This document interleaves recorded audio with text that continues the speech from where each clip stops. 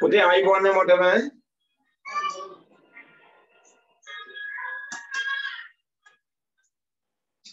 හරි පුතේ අයිලර්නින් කොලෙජ් ආයතනය විද්‍යාපන්තියට තමයි ඔයාලා සම්බන්ධ වෙලා ඉන්නේ. අපි ගිය සතියේ තමයි පන්ති ආරම්භ කිරීමක් කරේ. පුතේ ආරම්භක දවස් විදියට පොඩි වෙලාවක් තමයි ගිය සතියේ අපි කරේ. පාඩමක් මොකුත් කතා කරේ නැහැ. ඔයාලට ගන්න ඕනි පොත් මොනවද කියලා මම කතා කරා ගිය සතියේ. පුතේ මේ මම හිතන විදියට ගිය සතියේ සම්බන්ධ වුණේ නැති දරුවෝ අද ඉන්නවා. එතකොට අපිට විද්‍යා විෂය සඳහා අවශ්‍ය වෙන්නේ පුතේ පොත් කීපයක් අවශ්‍ය වෙනවා. දැන් අදට සාමාන්‍යයෙන් නෝට් එක ලියන්න CR පොතක් පිටු 120 වගේ CR පොතක් ඕන වෙනවා පුතේ නෝට් එක ලියන්න. පොතක් හරියට සපයාගත්තේ නැති දරුවෝ ඉන්නවනම් දැන්ට තියෙන පොතක ලියන්න. ඊට පස්සේ මොකද විද්‍යාව විෂයක් විදියට කරගෙන යනකොට මම ගිය සතියේ පැහැදිලි කිරීමක් කළා. මේකේ අපිට රූප ශ්‍රවණ තියෙනවා, දින්න වගු තියෙනවා, ප්‍රස්ථාර තියෙනවා. පොඩි පොතක එක පිටුවක් මදි වෙනවා සමහර ක්‍රියාකාරකම් කරනකොට. විද්‍යාව කියන්නේ පුතේ නිකන් අපි මේ සිංහල වගේ මේ ලියාගෙන යන විෂයක් නෙවෙයි. මේක තුළ ක්‍රියාකාරකම් තියෙනවා, රූප ශ්‍රවණ තියෙනවා, කොටස් නම් කරන්න, වගු තියෙනවා. මේ වගේ ගොඩක් දේවල්. ඒ නිසා මම හිතන විදියට ගිය සතියේ සම්බන්ධ වුණේ දරුවෝ පොත් ටික හදාගෙන තියෙනවා. ඉතින් මේ අවශ්‍ය පොත් ටික මොනවද කියලා දැනගන්න ගිය සතියේ හිටපු කෙනෙක්ගෙන් මම අහලා බලන්නම්. පුතේ මේ කලණි මයික් එක ඔන් කරන්න.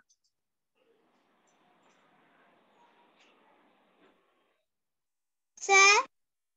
පුතා කොහෙද ගම? මිනුවන්ගට.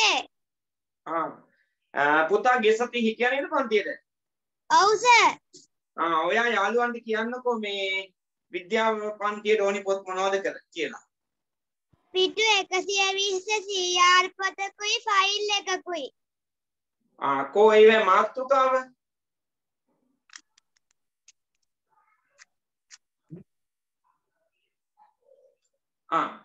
හරි. බොහොම ස්තුතියි. මාතෘකා ටික මම කියන්නම්. පුතේ මේ පිටු 120 CR පොතේ පිටු 120 CR පොතේ අපි ලියන්නේ විද්‍යාව සටහන් පොත කියලා. මාතෘකාව විද්‍යාව සටහන් පොත. විද්‍යාව සටහන් පොත. CR පොතක් ලොකුයිනේ. මාතෘකාව ලස්සනට ලියලා කැමති කෙනකින් ලියන්න. විද්‍යාව සටහන් පොත.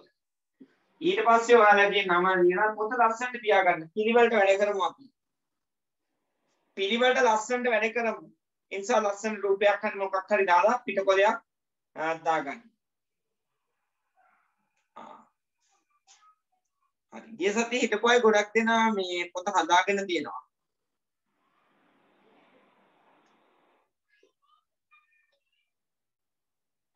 ඊළඟට ෆයිල් කවරය. ෆයිල් කවරේ මේකට වඩා ලොකුයිනේ. ඊළඟ ලොකු මාතෘකාවක් දුන්නු. ෆයිල් කවර එකක් ඕනි. ෆයිල් කවර එකක් ඕනි. මේ ෆයිල් කවරේට සාමාන්‍ය කාඩ්බෝඩ් ෆයිල් කවරයක් තමයි ගන්නෙ. ඒකට පිටකොලයක් දාලා ඒකේ අපි මාතෘකාව ලියනවා. අවසාන වාර පරීක්ෂණය ඉලක්ක කෙරෙන අවසාන වාර පරීක්ෂණයේ ඉලක්ක කෙරෙන කඩිනම් ඉගෙනුම් ක්‍රියාකාරකම්.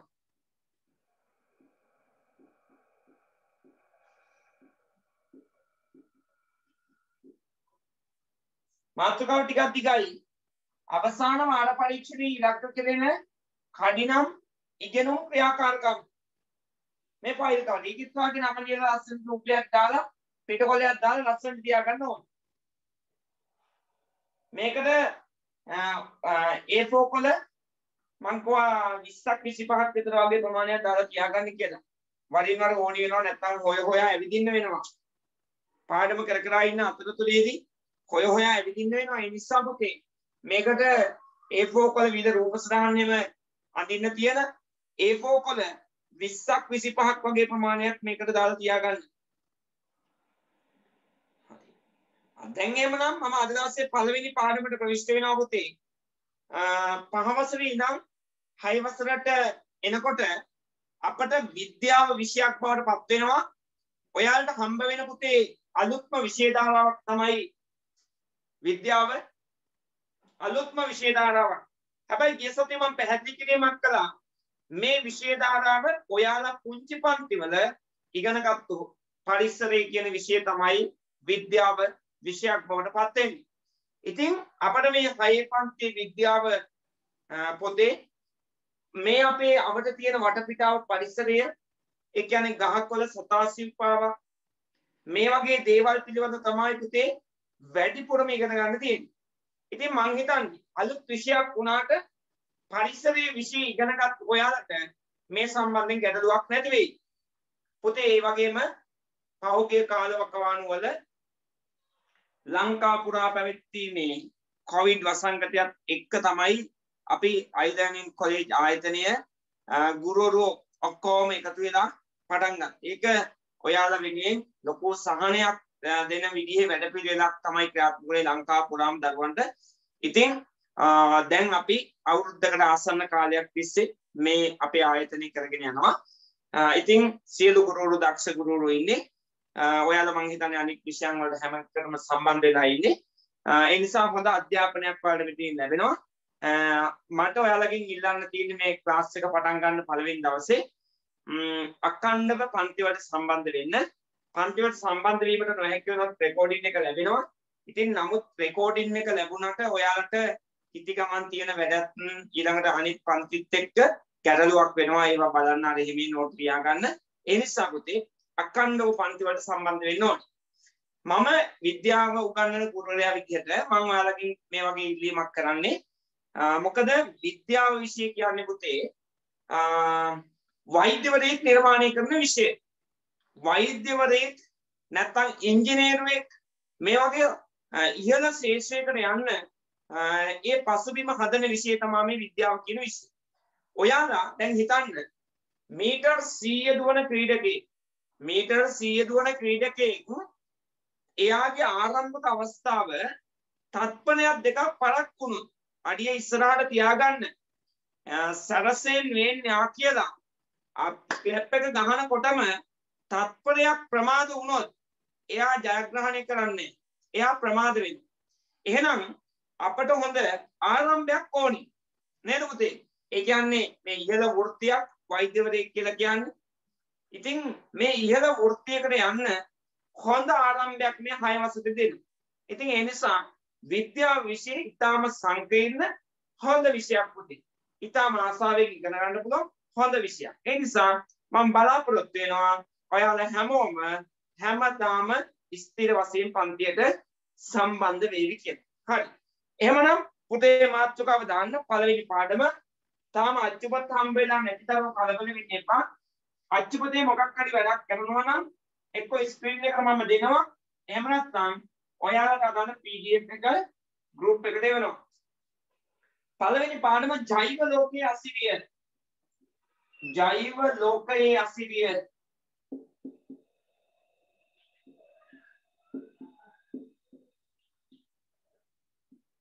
ජෛව ලෝකයේ අසිරිය පළවෙනි පාඩම පුතේ. ජෛව ලෝකයේ අසිරිය.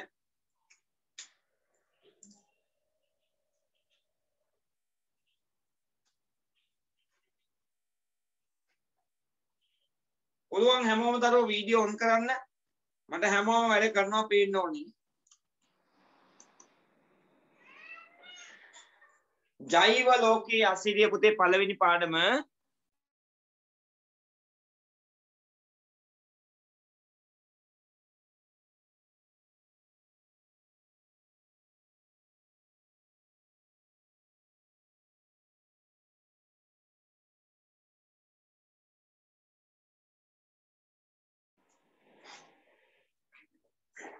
පුතේ ඒ අදතේ පොඩි අනුමාත්‍රකාවක් ලියන්න පරිසරය කියන. පරිසරය ප්‍රධාන මාතෘකාව යටතේ අනුමාත්‍රකාවක් ලියන්න පරිසරය කියලා. පරිසරය.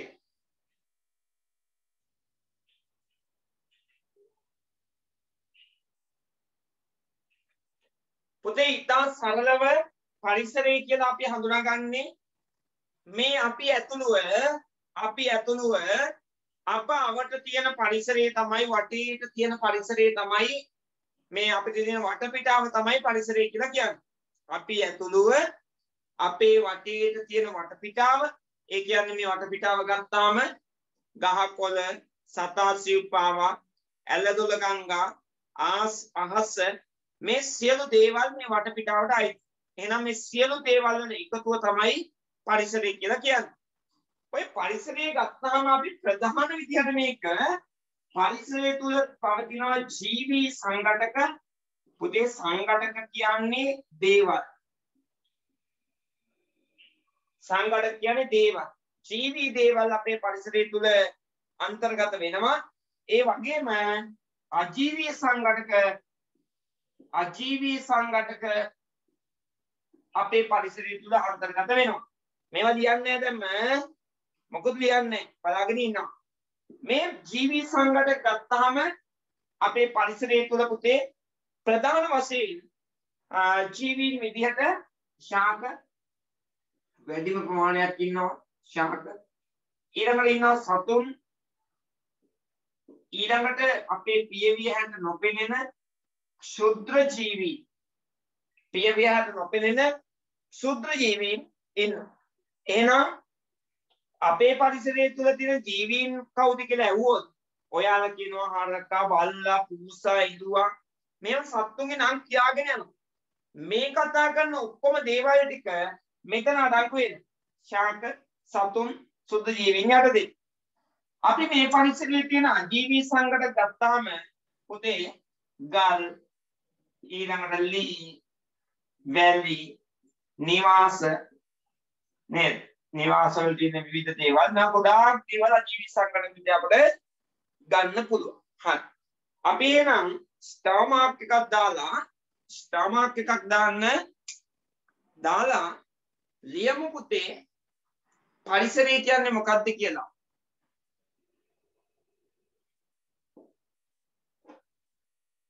පුතාලා ගාව තියෙන්න ඕනි පාට පෑන තුන. වැදගත් දෙයක් මොකක් හරි ලියනකොට මම කියනවා පාට පෑනෙන් ලියන්න කියලා. ඊළඟට සාමාන්‍ය නෝමල් පෑනක් එක්ක කළු හෝ නිල්. අපි කවුරුත් පැන්සලෙන් ලියන්නේ නැහනේ නේද? ඒ නිසා ඒවා තියෙනවා. ඒ වගේම තමයි අපි PDF එකක් එහෙම දැම්මහම ඒ වගේ එකක් කරනකොට තියෙන්න ඕනි highlight pen එකක්.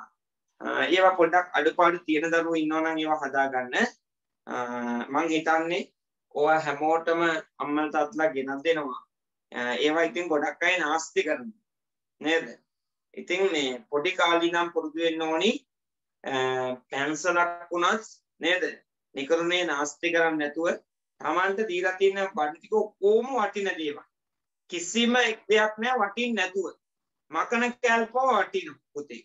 ඒ නිසා ඒවා හැමදාම ඔයාගේ අම්මටයි තාත්තටයි ගේන්න බෑ. කරද නැහැ. ඒ නිසා ඔයාගේ මේ පන්ති වලට ඕනි කරන බඩු ටික ඒවා ගෙනත් දුන්නාම පෙන්සිල් කේස් එකක් දාලා ඉතාලම පරිස්සම් කරන්න. ගෙදර ඉන්නවා ඇති චූටි නංගිලා මල්ලිලා. ඒ අය මේවා අහු වුණාම ඔයා විනාශ කළා දාන්න. ඒ නිසා ඔයාගේ බඩු ටික පරිස්සම් කරලා තියාගන්න ඕන. හරි. අපි පාට පෑනකින් මේ කාරණේ ලියමු. තරු ලකුණක් දාලා පටන් ගන්න. පරිසරයේ යනු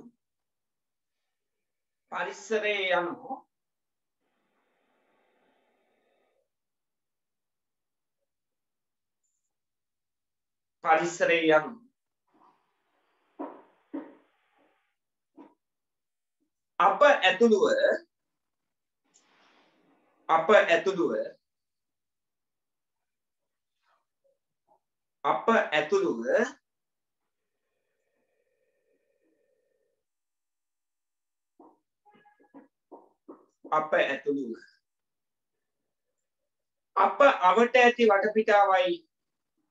අප අවට ඇති වටපිටාවයි අප අවට ඇති වටපිටාවයි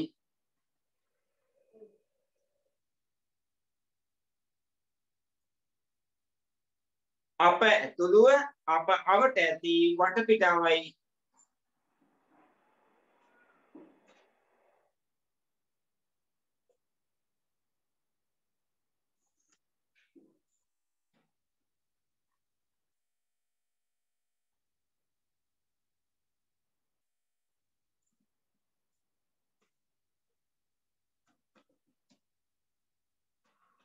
පොතේ ඊළඟ ස්ටාර් මාක් එක දාන්න. ඊළඟ ස්ටාර් මාක් එක එක සාමාන්‍ය පෑනකින් ලියන්න මේ කාර්යය.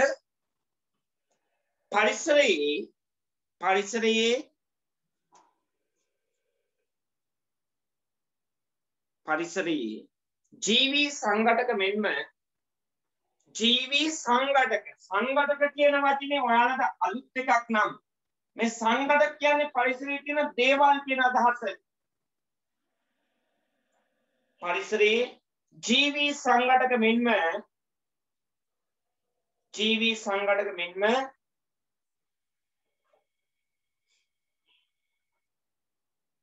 ජීවී සංඝටක මෙන්ම ජීවී සංඝටක මෙන්ම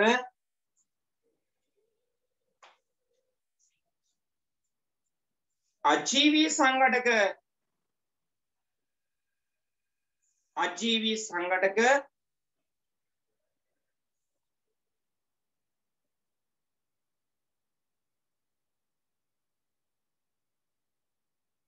ජීවී සංඝටක මෙන්ම අජීවී සංඝටක පවතී.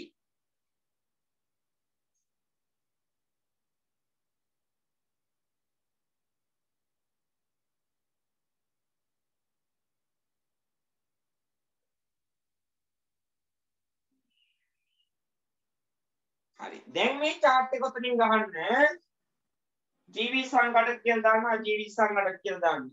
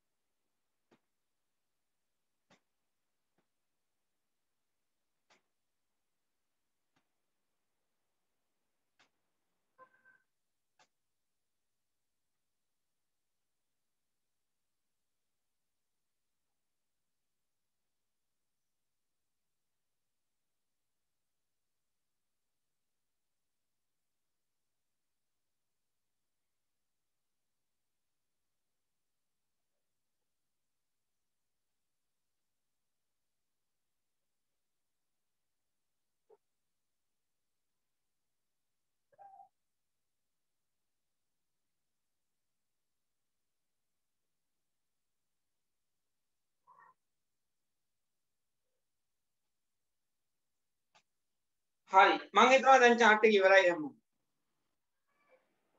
මොනවාරි කාට හරි ප්‍රශ්නයක් තියෙනවා නම් අත උස්සන්න පුළුවන්.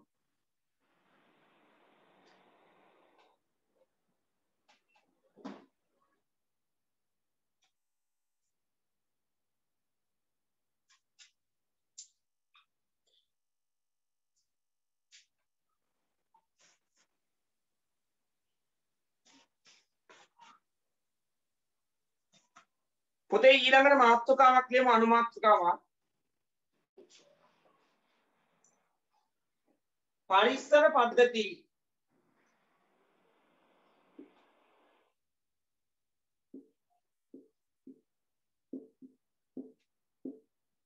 පරිසර පද්ධති.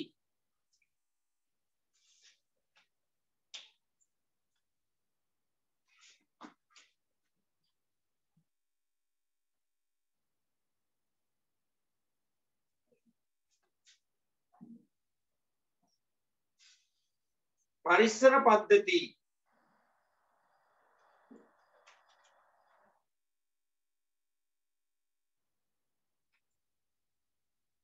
හරි. ඒ අර්ථය දාන්න පුතේ ස්ටාර්මාක් එකක් දාන්න අපි ලියමු.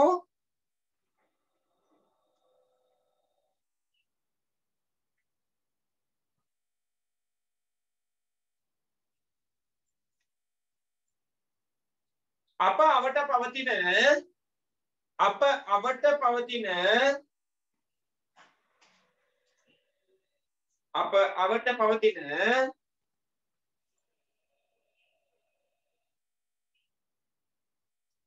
අවට පවතින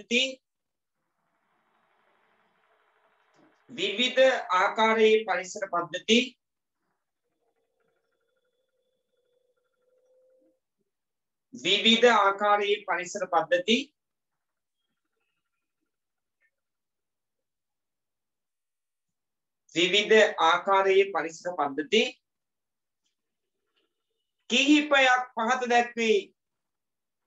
කිහිපයක් පහත දැක්වේ.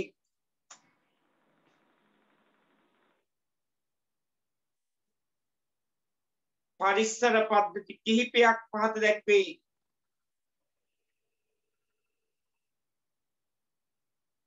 හරි. මේ ටික අපි ලියලා ගත්තා පුතේ මම පැහැදිලි කිරීමක් කරන්නම් මේ පරිසර පද්ධති පිළිබඳව. ප්‍රධාන විදියට අපි හඳුනා ගන්න පරිසරයක් තමයි නගරය. නගරයට අපි කියන්නේ නාගරික පරිසරය කියලා. මම ඔක්කොම ලියුවාන් ලියමු දැන් ලියන්න එපා කවුරුත්. නාගරික පරිසරය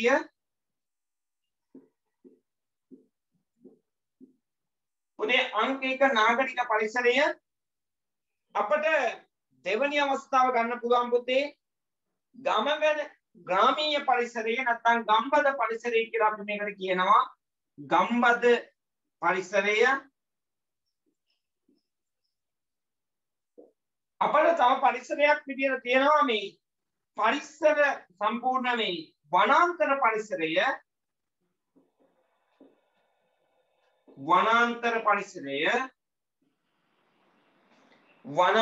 පරිසරය තියෙනවා. ඒ වගේම පුතේ තව පරිසරයක් විතර අපිට ගන්න පුළුවන් වෙරළබඩ පරිසරය. ඔන්න ඒ විදිහට අපි ප්‍රධාන පරිසර තව පරිසර පද්ධති තියෙන්න පුළුවන්. ප්‍රධාන විදිහට මේ පාඩමේදී පරිසර පද්ධති 4ක් ඉගෙන ගන්නවා. කියන්න හැමෝම පළවෙනි එක නාගරික පරිසරයේ, දෙවෙනි එක, තුන්වෙනි එක, හතරවෙනි එක වෙරළබඩ පරිසරය. හරි. බොහොම හොඳයි. ඔන්න ප්‍රධාන පරිසර පද්ධති 4යි. නාගරික, ගම්බද, වනාන්තර, වෙරළබඩ කියන. මේ 4 ලියමු දැන්.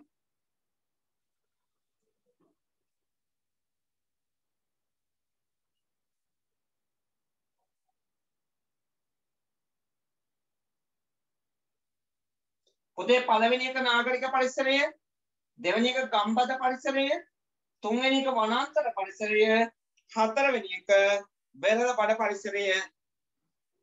ඔන්න ප්‍රධාන පරිසර පද්ධති 4.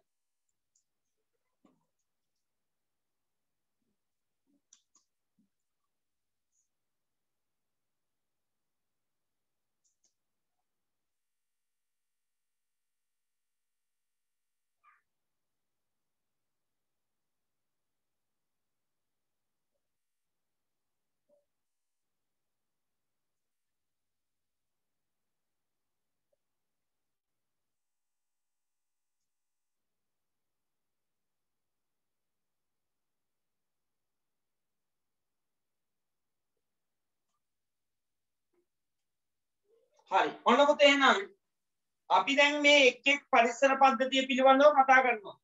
මේ එක් පරිසර පද්ධතිය පිළිබඳ අඩුම තරමේ ලක්ෂණ 3ක්වත් ඔයාලා දැනගන්න ඕනි. නිකන් අපි උදාහරණයක් විදිහට ගමු. කොහොමද මාත් එක්ක කතා කරන්න කැමතියි පොඩක් අතුස්සන්. ගොඩක් අය කැමති නේද? හරි. ගොඩක් අය කැමති. අපිට මෙහෙමයි.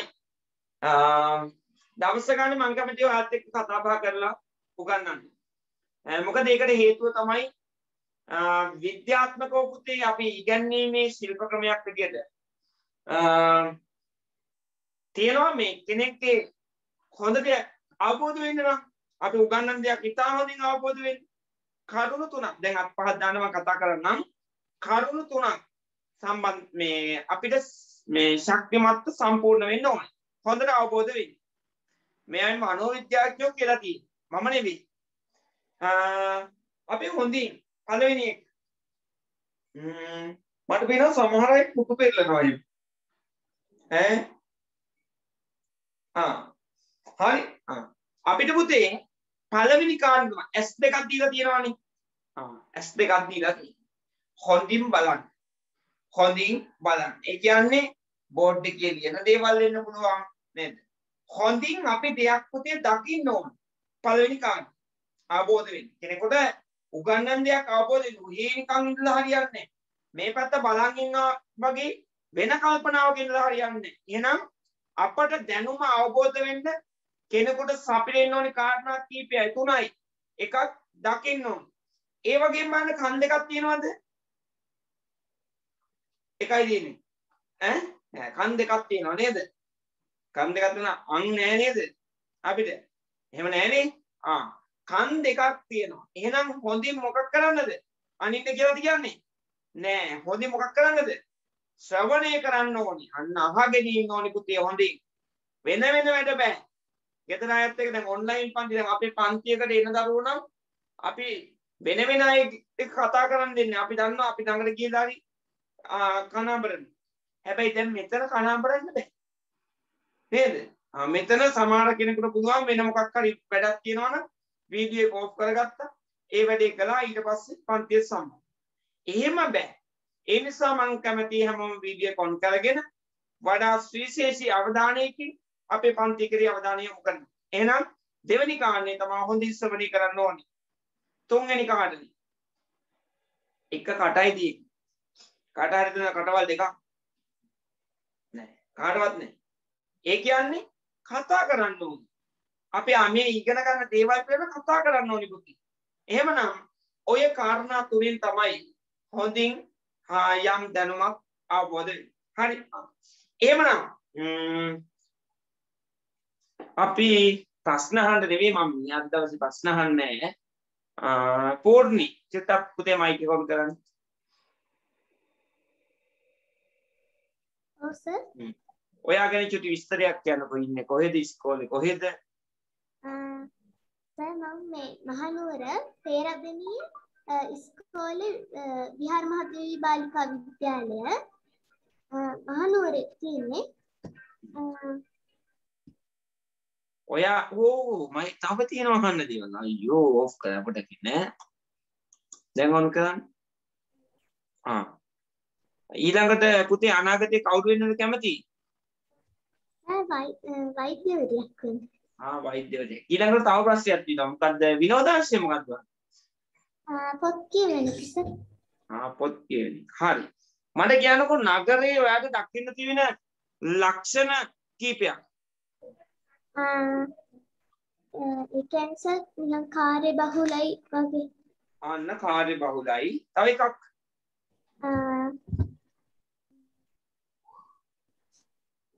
ටවුන් එකට ගිහින් තියනවා නේද? ඔව් සර්. කියන්නකෝ එන. මිනිස්සු ගොඩක් ඉන්නවා. ඇති. හරි. බොහොම ස්තුතියි. බොහොම හොඳයි. පේරාදෙණියේ තියෙනවා මල්වත්තක් නේ. ඔයාලගේ ගෙවල් ළඟ තියෙන්නේ. ඔව් සර්. ඔන්න අපේ යාළුවන්ට පේරාදෙණියේ මල්වත්ත ගියොත් මතක තියාගන්න පූර්ණිකගේ ඒ ළඟ තියෙන්නේ ඒකක් එම්බිලා ඉන්න පුළුවන්. හරි. ඊළඟට වෙනොරි.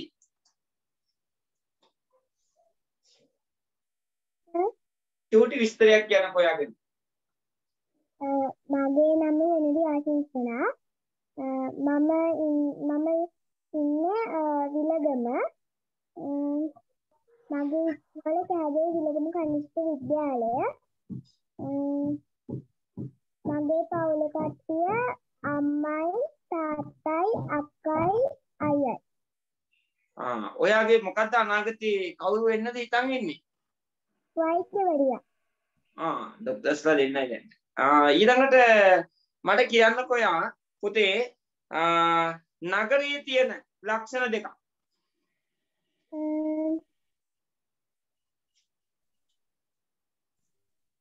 ටවුන් එකට ගිහින් තියනව නේද? වාහන ගොඩක් තියෙනවා. හරි වාහන ගොඩාක් තියෙනවා. හරි වාහන ගොඩාක් තියෙනවා. තව මොනවද දැක්කේ? පාරවල් තියෙනවා. පාරවල් ගොඩාක් තියෙනවා. ඒවා කාපට් කරලා තියෙනවා නේද? කඩපේලි. කඩපේලි ගොඩාක් තියෙනවා. හරි බොහොම ස්තුතියි. මට මේ ඔක්කොමත් එක්ක කතා කරන්න බැරි වෙයි. මම කීප දෙනෙක් එක්ක පමණයි අද දවසේ කතා කරන්නේ. මේ විදිහට හැමෝමත් එක්ක දවසින් දවස කතා කරනවා. හිමාශ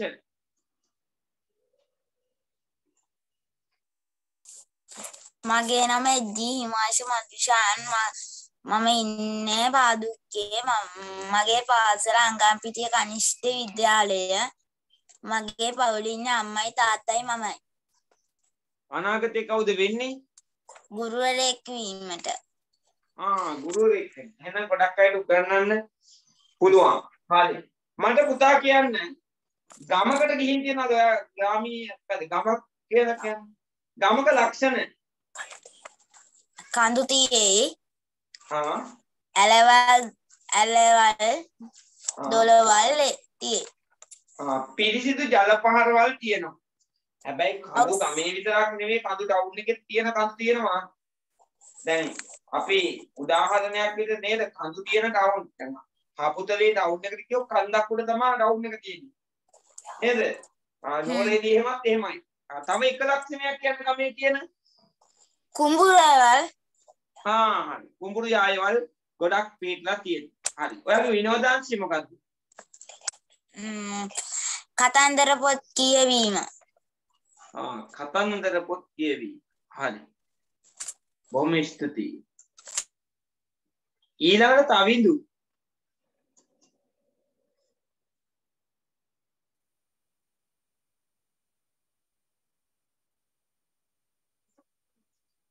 පුතේ මට ඔයා කියන එක පොඩ්ඩක් ඇහෙනවා මදි බලන්න.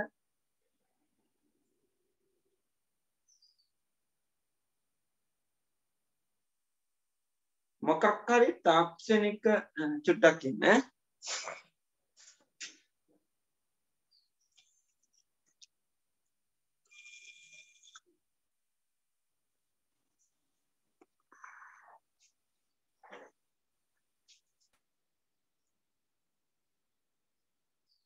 තවින්ද පුතේ දැන් ඔන් කරන්න.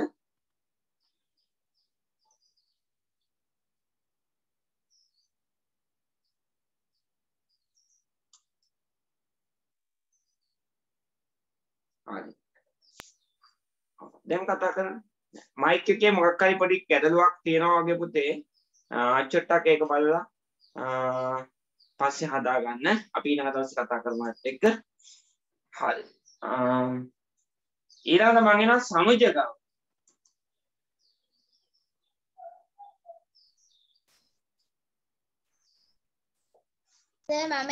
මගේ නම සනිජනින් සර. මම ඉන්නේ හොරපතානේ. මගේ ඉස්කෝලේ තමයි ආලම්බිනි ආදර්ශ ප්‍රාථමික විද්‍යාලය. අනාගතේ කවුද වෙන්නේ? පයිලට් කෙනෙක්. පයිලට් කෙනෙක්. උඩින් යන්න හිතන් ඉන්නේ නේද? ඔව් සර්. හොඳයි. විනෝදාංශය මොකද්ද ඔයාගේ? පොත් කියවීම. ඔයා මුහුද බලන්න ගිහලා තියෙනවද? ඔව් සර්. මට එනම් කියන්නකෝ වෙරළබඩ පරිසරයේ තියෙන ලක්ෂණ දෙකක්.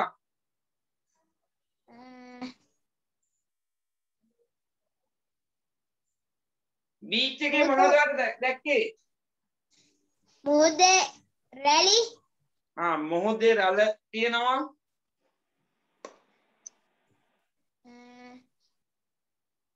ඉතාමත් විශාල නැව්. නැව් දකින්න ලැබෙනවා. ඒ කියන්නේ වෙරළ මොහොතේ ගමන් කරන බෝට්ටු මේ වගේ නේද? වාහන තමයි දකින්න ලැබෙන්නේ. හොඳයි. හරි. බොහොම හොඳයි. ස්තුතියි. ඔයාගේ විනෝදාංශිකේ කතන්දර පොත් කියවුනේ? ඔව් සර්. හරි. ඊළඟට ගියන්ස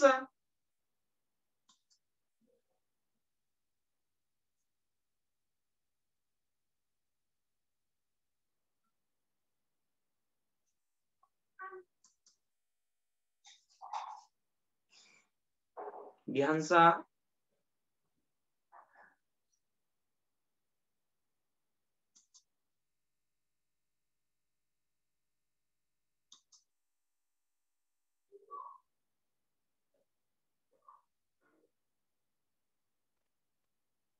ඊළඟට ගගන පොඩ්ඩක් මයික් එක ගන්න.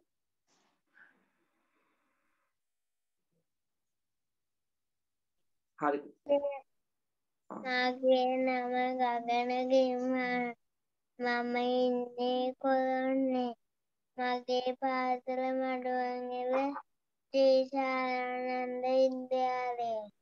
මඩුවන්ගල වලාව තියෙන්නේ අපේ ගමේ. වලව්වක් බලනවා නම් පරණ කාලේ ඔන්න ගගන යාළුවා හම්බ වුණා නම් හරි. ඔයා නගතේ කවුද වෙන්නේ? ගුරුවරයෙක්. ටීචර් කෙනෙක් වෙන්නේ හිතන් ඉන්නේ. හරි. මොකක්ද ඔයාගේ විනෝදාංශය? බයිසිකල් පැදීම. බයිසිකල්. තුවාලයක් මොකද කියන්නේ නැද්ද? පෙරලිලා එහෙම නැද්ද බයිසිකල්? පුතා මට කියන්න පුතේ කැලෑවකට ගිහිල්ලා තියෙනවද? නෑ. වනාන්තරයට ගිහින් නෑනේ. නෑ. එහෙනම් තාත්තට කියන්න ඕනේ එක්ක යන්න කියලා. බීච් එකට ගිහිල්ලා තියෙනවද? ඔව්. මුහුද ආශ්‍රිත පරිසරයේ තියෙන ලක්ෂණ දෙකක්. කඩලානේ කඩලාන තියෙනවා තමයි බෝටු. හොඳයි. නැව් බෝට් වගේ තියෙනවා. හරි. බොහොම ස්තුතියි. ඊළඟට අපි චුට්ටක් පාඩමට ඇවිල්ලා වෙලාව තුනක් තව කීප දෙනෙක් එක්ක කතා කරමු. දවසකට කොහොමත් මම පොදේ පන්තිය කරන දවසේ අනිවාර්යයෙන්ම 10 දෙනෙක් 12 දෙනෙක් එක්ක හැමදාම කතා කරන්න බලාපොරොත්තු වෙනවා. ඔක්කොමත් එක්ක කතා කරන්න වෙලාවක් නැති නිසා. අපි එහෙමනම් මේ තියෙන පරිසර පද්ධති වල තියෙන ලක්ෂණ පුතේ අඩුම ගානේ 3 ගානේවත් තියා ගන්න ඕනේ.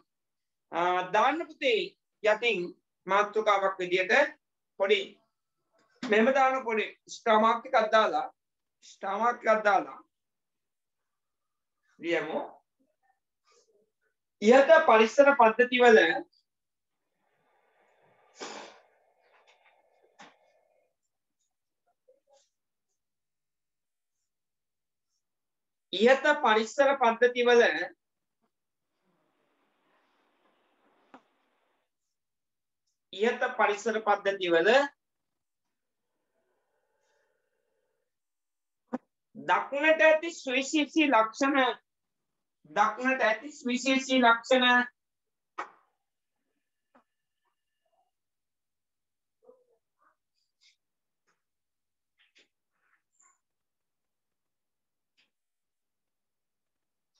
දක්නට ඇති සුවිශේෂී ලක්ෂණ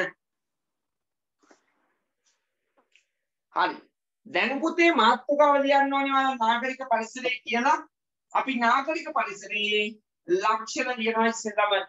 නාගරික පරිසරය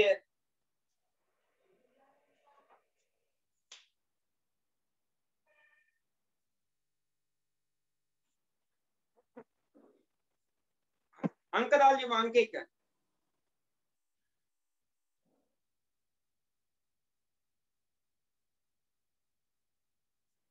අංක 1. වාහන වලින් පිටවන දුම් වාහන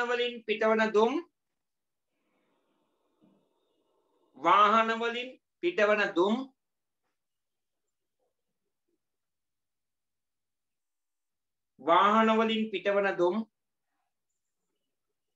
නිසා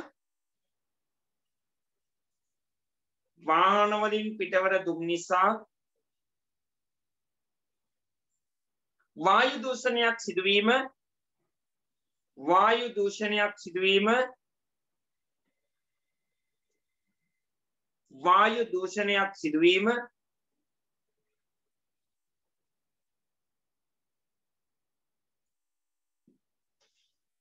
වායු දූෂණයක් සිදුවීම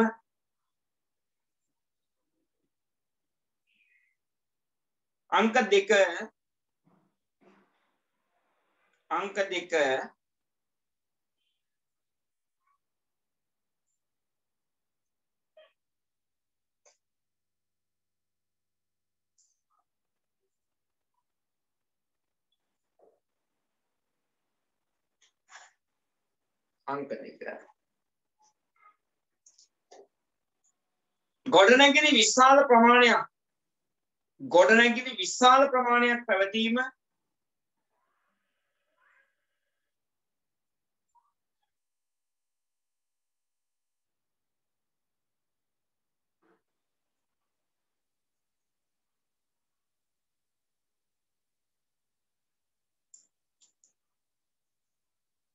ගොඩනැගිලි විශාල ප්‍රමාණයක් පැවතීම තුන්වෙනි කාරණය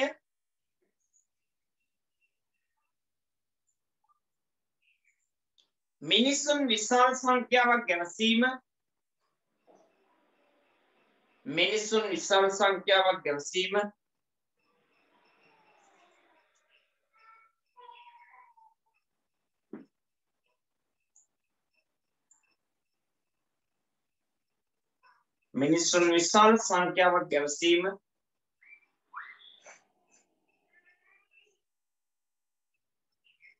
හරි පොතේ ඊළඟට ඊළඟ මාතෘකාව ගැන ගම්බද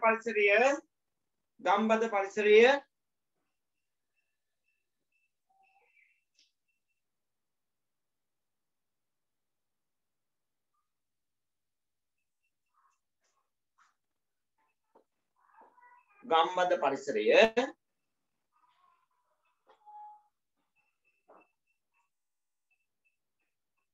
අංක 1 ඒ අද පළවෙනි කාරණේ අංක 1 විශාල වෙල්යායවල්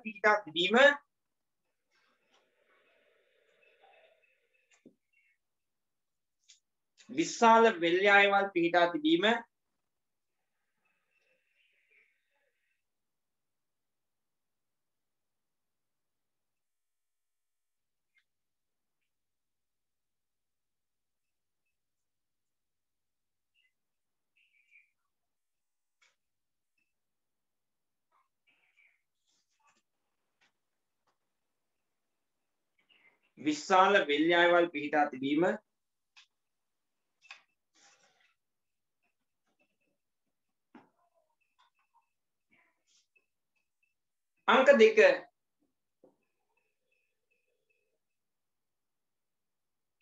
අංක 2 පුතේ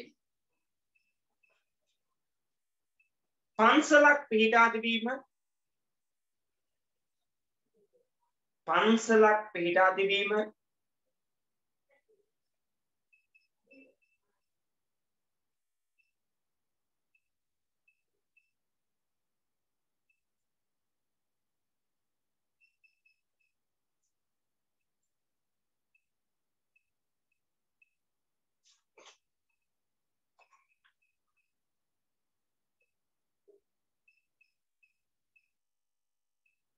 අංක 3 නිවාස අඩු ප්‍රමාණයක් පැවතීම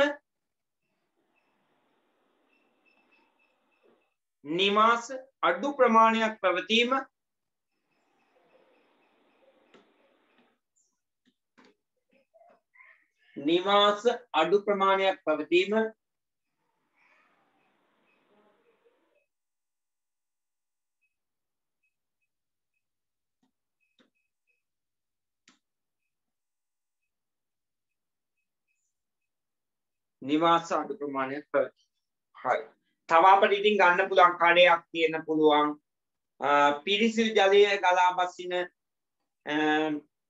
ජලාශ නැත්නම් ඇල මාර්ග තියෙන්න පුළුවන් ඒ වගේ තව අපිට ගන්න පුළුවන් අපි කාටවත් තුන ගන්න නෙමෙයි තුන්වෙනි එක වනාන්තර පරිසරය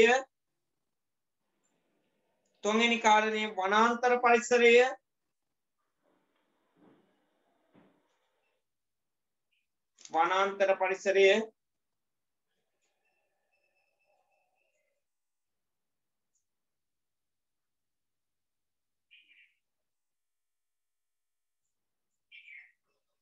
ඒ අර්ථයේ අංක 1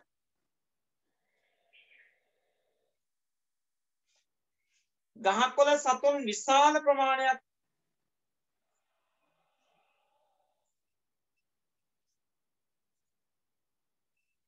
ගහකොළ සතුන් විශාල ප්‍රමාණයක් තිබීම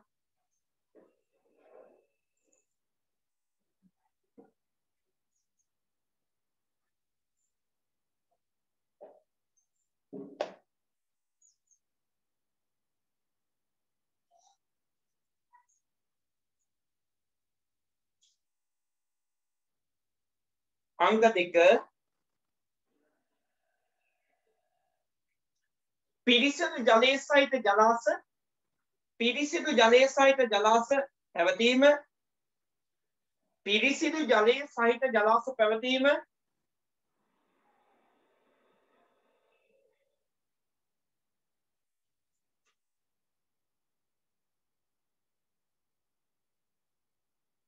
පිරිසිදු ජලයේ සහිත ජලාශ පැවතීම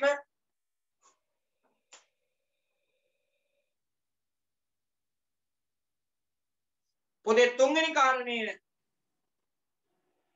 තුන්වෙනි කාරණය ශාක හා සත්ව විවිධත්වයක් පැවතීම ශාක හා සත්ව විවිධත්වයක් පැවතීම ශාක හා සත්ව විවිධත්වයක් පැවතීම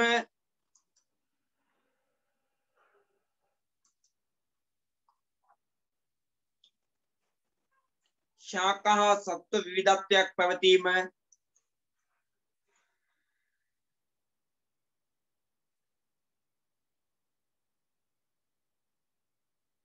ශාක හා සත්ව විවිධත්වයක් පැවතීම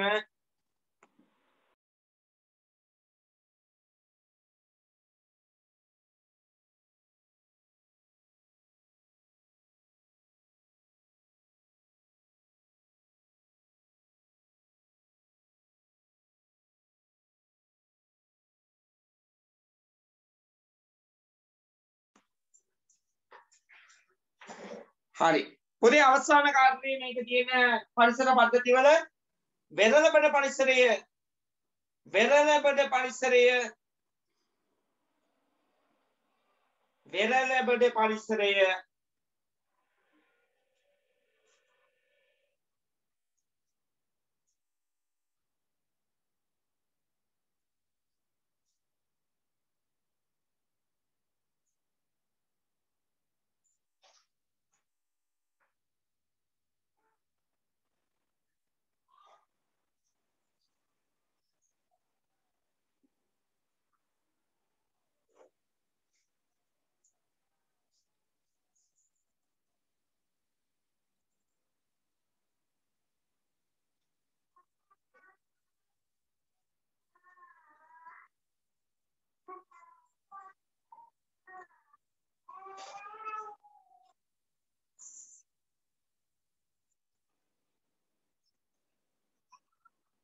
පොතේ වෙරළබඩ පරිසරයට අංකික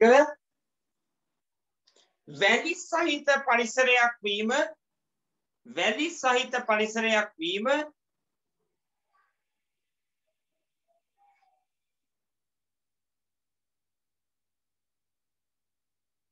වැලි සහිත පරිසරයක් වීම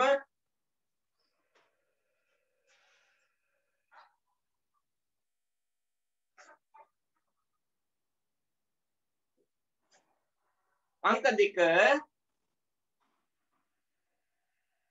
කඩොලාන හා පොල්ගස් පැවතීම කඩොලාන හා පොල්ගස් පැවතීම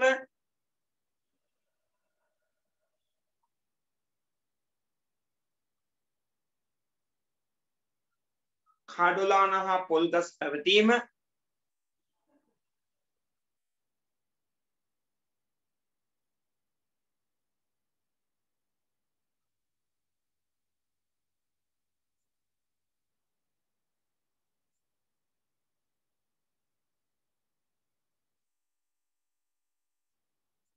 කඩොලාන හා පොල්ගස් පැවතීම ඊළඟට තව එකක් ගන්න තුන්වෙනි කාලේ දීවර ජනතාව බහුල වශයෙන් සිටීම ඒ අය තමයි ඉන්නේ මාළු අල්ලන්නේ මේ කනයි.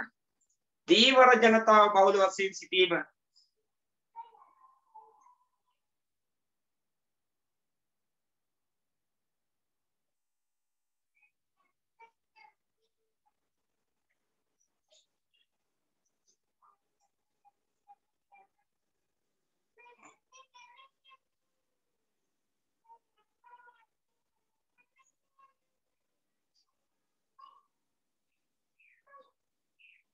ඔන්න හරි. ඒ කාරණා ටික හරි.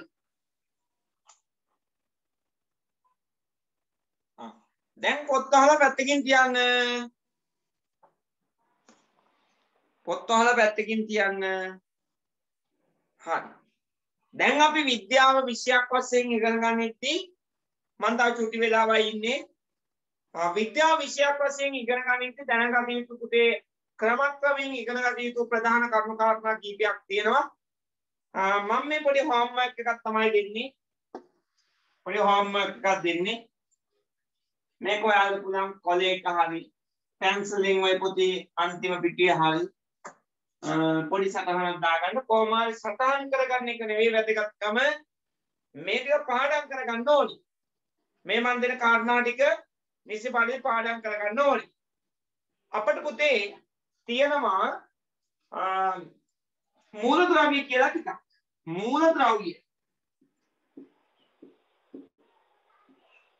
මූලද්‍රව්‍ය කියලා ටිකක් තියෙනවා. මේ ටික 6 වසරේදී 7 වසරේදී 8 වසරේදී ඔයා ලොකු පන්ති වලට යන්න මේ ටික අපිට ඉගෙන ගන්න සිද්ධ වෙනවා.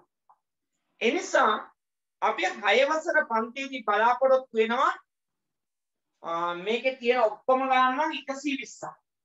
මෝටරේ තියෙනවා කීයක්ද? 120ක්.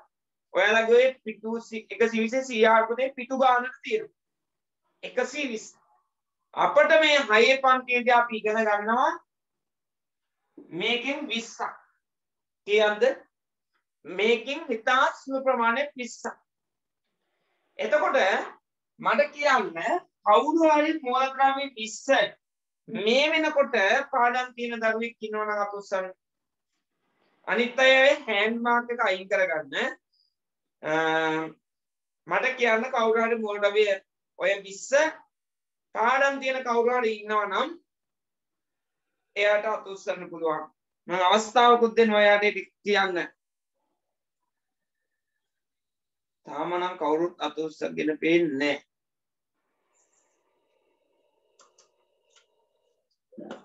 හරි. අපි එහෙමනම් අද දවසේ හරි පුතේ අද දවසේ ඔය 20න් මම ඔයාලට 5ක් දෙනවා. ඔය 20න් කීයක්ද? 5ක් දෙනවා. අම්මත් එක්ක කුස්සියක කතා කර ඉන්න ගමන් ඔය ටික 5 පොඩ්ඩක් කියවන්නයි තියෙන්නේ. තේරුණාද? කොහෙද හරි යන ගමන් ඕකෙන් කට් එකක් කියෝ යන්නයි තියෙන්නේ. ලබන සතියේ බ්‍රහස්පතින්දා වෙනකොට ඔය ටික පාඩම් කියෙවි එතකොට. ආපෝ චුට්ටක් hina වෙලා ඉන්නකො. පටන් ගත්ත වෙලේ ඉඳන් මම දැක්කේ නෑ කාටවත් hinaවක්. ඈ චූටි ළමයි මල්ලගේ කියලා තියෙනවනේ hina වෙනකොට තමයි මල්ලගේ ලස්සනට ඉන්නේ. නේද? කෝ පොඩ්ඩක් දත් නැතියක් තියෙනවද පන්ති? නේද? මේ කාලේ ඔය අලි පස්සෙන් එහෙම ගියාම දත් නැති වෙනවා කියලා අහලා තියෙනවනේ නේද? කවුරුත් අලි පස්සෙන් ගියේ නෑ නේද?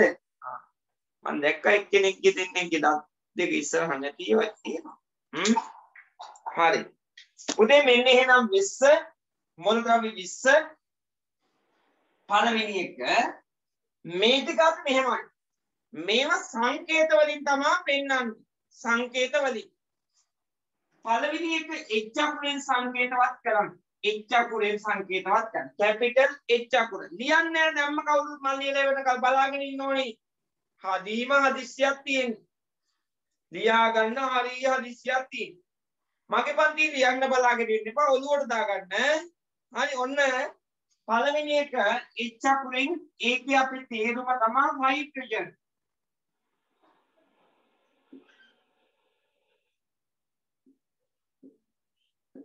මෙන්න පළවෙනි එක හයිඩ්‍රජන්. දෙවෙනි එක ඒකත් හයිඩ්‍රජන් නෑ නෑ. ඒකට තව අකුරක් තියෙනවා. H අකුරක් සමග සිම්පල් E අකුරක් දාලා තියෙනවා. එයාට අපි කියනවා හීලියම් කියලා. එයාට අපි කියනවා හීලියම් කියලා. අංක 3. එයා පටන් ගන්නේ L අකුරයි I අකුරයි. L අකුරයි I අකුරයි. එයාට කියන්නේ පුතේ ලිතියම් කියලා. එයාට කියන්නේ ලිතියම් කියලා. හතරවෙනි එක Be beryllium.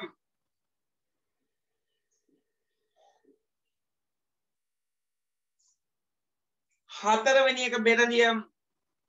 තව එකයි මෙන්න 5.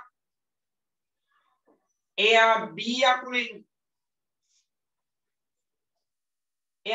අකුරෙන් boron. තාම ලියන්නේ මෙන්න පුතේ අපි එහෙනම් මේ ටික එකපාරක් කියවමු. Hydrogen, helium, lithium, beryllium, boron. ආයෙ පාරක් කියවමු. hydrogen, helium, lithium, beryllium, boron. මේ සංකේත ගත්තාම හොඳට අහගෙන ඉන්න. මේවා පුතේ පටන් ගන්න දැන් තනි අකුරක් තියෙනවා නම් සංකේතය සඳහා එක අකුරක් නම් තියෙන්නේ. එයා අනිවාර්යෙන්ම කැපිටල් අකුරක් වෙයි. තනි අකුරක් නම් තියෙන්නේ. අකුරු දෙකක් එනවා නම් පළවෙනි අකුර කැපිටල්, දෙවෙනි අකුර අනිවාර්යෙන්ම සිම්පල් අකුරක් විය යුතුයි. හරි. දැන් සටහන් කරගන්න.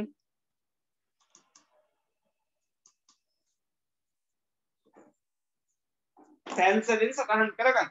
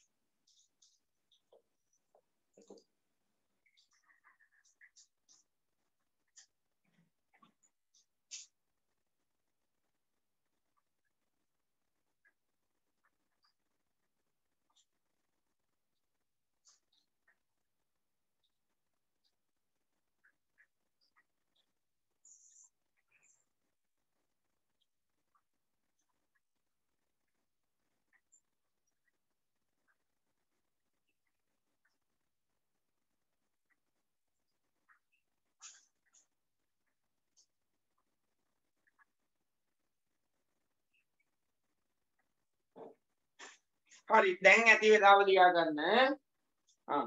දැන් පුතේ මේ ටික ඊළඟ දවසේ සංකේතත් එක්කම මේ 5යි කියන බොහොම පොඩි හෝම්වර්ක් එකක් මේ වැටික් කරන්න ඕනේ. එතකොට දවස් 4ක් සති 4ක් යනකොට ඔය 20 හැමෝටම පාඩම්. අද දවසේ 54 දෙනෙක් ඉන්නවා.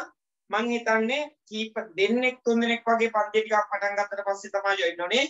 සියලු දෙනාම පන්ති ආරම්භ කරන්න පුතේ හරියටම අපි වෙලාව තියෙන්නේ 4ට.